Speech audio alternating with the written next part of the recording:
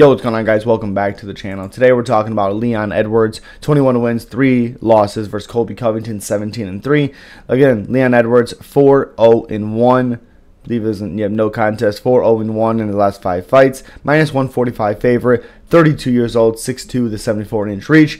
Colby Covington, 17-3, 3-2 in his last 5 fights. The 2 losses, as we know, against Kamaru Usman. The other losses, Warley Alves submitted him.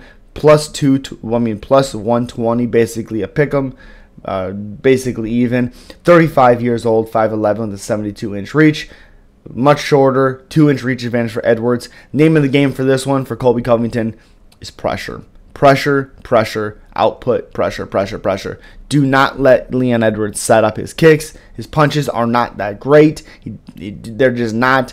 He's not a great takedown defender. I know a lot of people gave credit to him, what he did with Usman. A lot of that was Usman hesitating on the takedowns because he didn't want to get tired like he did in the first matchup, apparently. So, and Edwards didn't look that good anyways. He moved back the entire fight. Yes, he landed a couple good body kicks. Yes, he landed some nice inside leg kicks. Cool, good. Usman was the one advancing. Usman's the one striking. Usman's the one looking for takedowns. And he grabbed the cage twice. Twice did Edwards to stop those takedowns. Twice.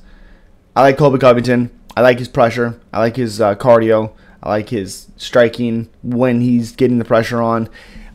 Again, Leon, if Colby Covington doesn't keep that distance real close away from that kick, then Colby will get finished. That's the reality of it. You stay close or you get finished. You stay the pressure on him or you get finished. I like chaos. I like Colby Covington.